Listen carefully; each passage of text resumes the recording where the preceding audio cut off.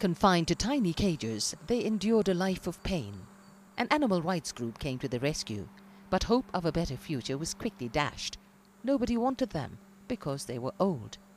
A second chance came when a Cape Wildlife Sanctuary extended a helping paw.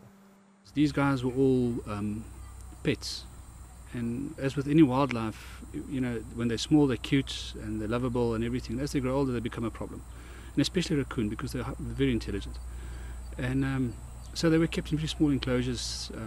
People didn't look after them anymore. They were just there, living in small cages and feces and everything everywhere. Here these forest dwellers are adapting to their new habitat. When they came here, a few of them were scared, but they soon discovered the houses where they can hide, so they immediately went and hid. But there were one or two that were quite tame, that came to us and came to get some food. But they have adapted very well to the weather. It's a bit hot for them, but they are adapting very well. They love their new environment.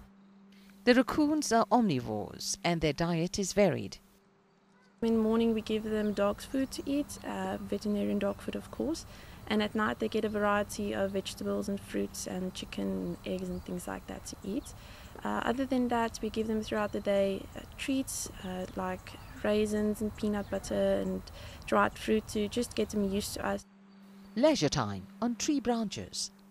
Always a twist to every tale, and in this case it's a tale at last of sweet freedom.